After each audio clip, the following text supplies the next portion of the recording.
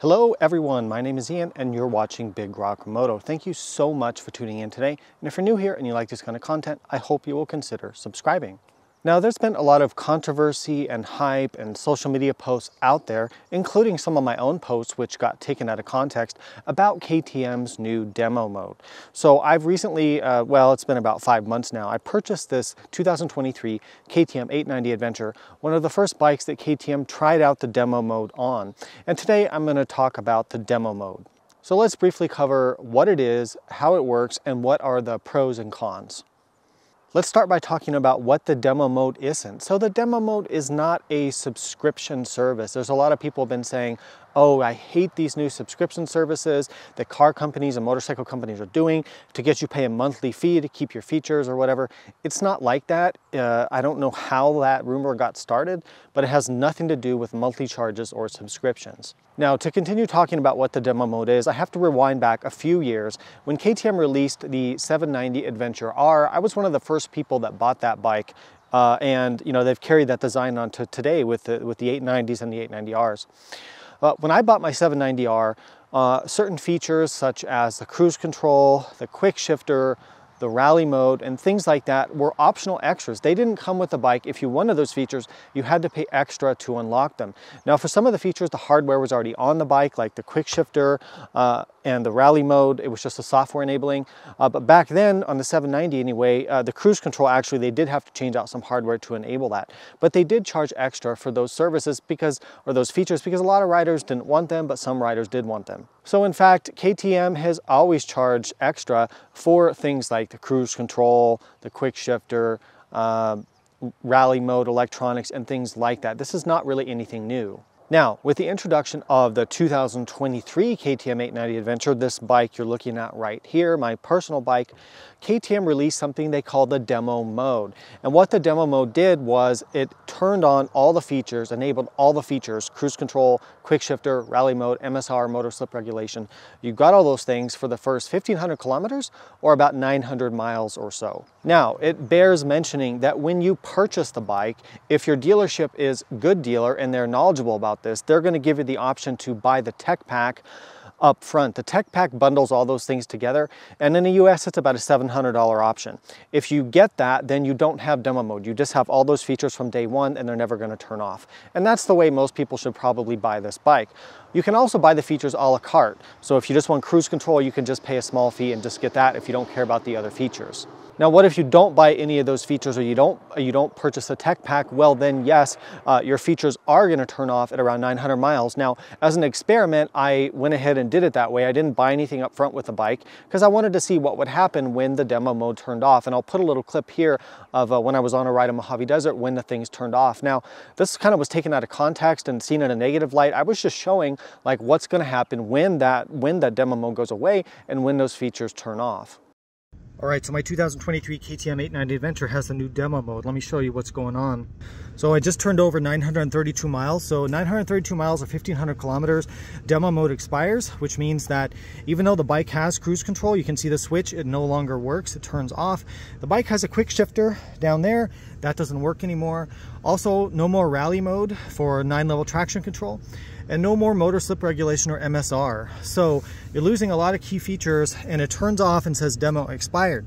Now, if I want to keep those features that my bike already has, I've got to go back to a KTM dealer and pay $700 for what they call the tech pack to have those features re-enabled. So these are the ups and downs of the demo mode. You get to try stuff out for a while, see if you like it, but then it kind of feels like you're being held hostage for more money when you have to go back in to turn on features or reactivate features your bike already has. So ups and downs, but let me know what you think in the comments below. So I think like everything in life and like everything in the world, there's going to be pros and cons to this demo mode. So you can look at it as glass half full or glass half empty. It just depends on your perspective. On the positive light, you do get to try out those features for the first 900 miles and see if those are things that you'd like to pay to keep. And you may decide that, look, I don't really use the cruise control, I've never used it, so why am I going to pay extra for it? Which saves you some money. And if KTM had bundled that with the bike and just given us all those features standard, the bike probably would have cost more. Now, if you want to look at it in a negative light, which a lot of people do, you could look at the fact that, well, KTM is delivering us a bike that has this hardware on it. It basically has these features there, but then they're putting them behind a paywall or a software wall that's locked that you have to then pay to unlock them. So yeah, that is true, and it does kind of put it in our faces as consumers that, like, look, these features are on the bike, but we're not going to give them to you unless you pay us a little bit more money. Now, in terms of KTM's motivation for doing this, and I'm going to talk about what I think of this in a second, I think there's a few potential things they could have been looking at. In a positive light, they were probably thinking, well, we're going to give our customers a chance to try these features and see if they like them. Another more slightly cynical view, but there's probably some truth to this, is that KTM is probably hoping that you will like using your quickshifter and your cruise and your rally mode with a 9-level traction control, and they hope that you will then come back to the dealer to pay the additional money to get that, which is revenue there for them on that.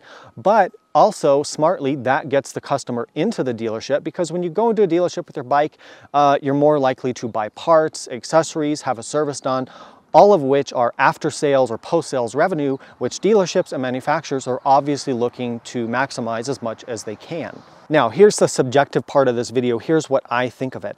I actually don't have a problem with the way that they've done the demo mode. I think it's fine, and they've always charged extra for these features. However, I do think it was a PR mistake on KTM's part to do this. I think they underestimated the negative impact that this would have, the confusion that it would cause among riders, as it already has out there. They just underestimated that part. They didn't realize that, oh, customers now are going to feel that we're kind of cheating them out of these features. We're putting them on the bike and then telling them to come back to pay more money for them. They underestimated that part of it, and they made it a bit confusing. So I think they should have just kept it the way it was to begin with, which was these features were extra money and you could just pay for them when you bought the bike if you wanted them.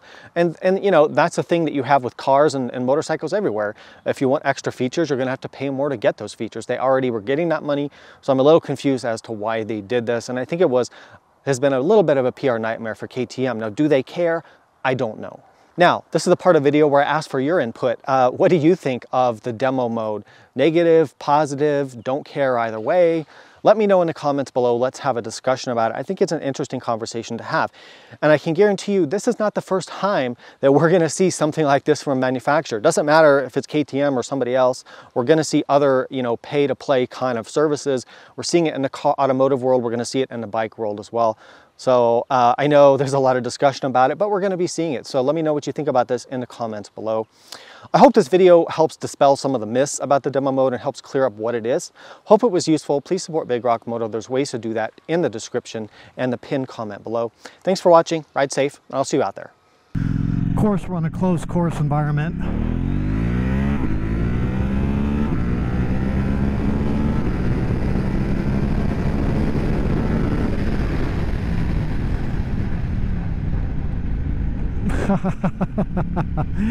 Yeah, even with the knobby tires, this